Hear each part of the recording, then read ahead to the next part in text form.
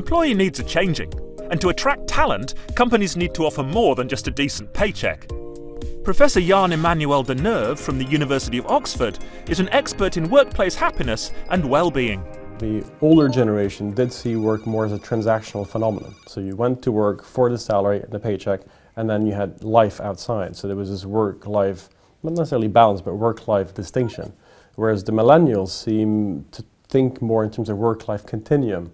And thus, work also needs to be a pleasant place to be. Professor De Neve is a scientific advisor and stakeholder in Butterfly AI, a digital platform which measures employee satisfaction in real time and then provides managers with bespoke training to help develop the skills required to manage and boost engagement in their teams.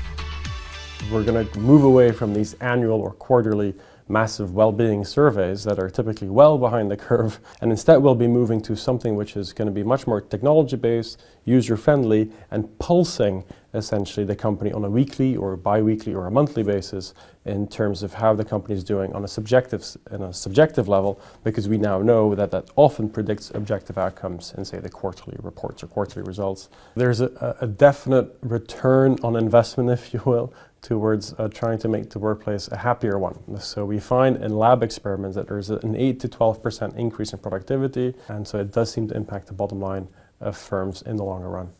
Like it or not, technology is changing the way we work, and experts believe there are challenges ahead for both businesses and the workforce.